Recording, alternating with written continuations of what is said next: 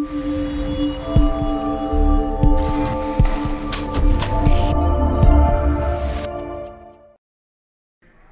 your thoughts on today's game against Toronto Wolfpack? I thought we started the game really well, went in a 12-0 lead, played some brilliant rugby, turned the ball back inside, that was the deal.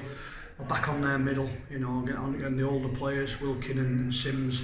You know, we felt in video they didn't press hard from the middle, but they defend their edges really well.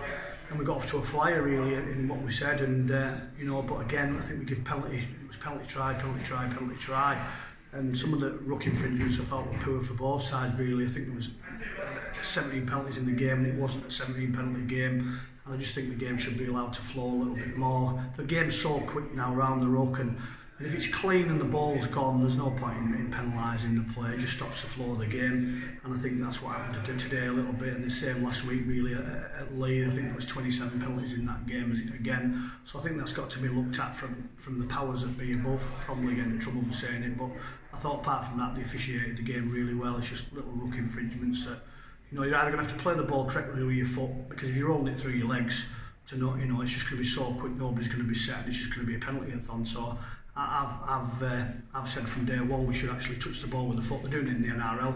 They've got to touch the ball with the foot and just clean everything up.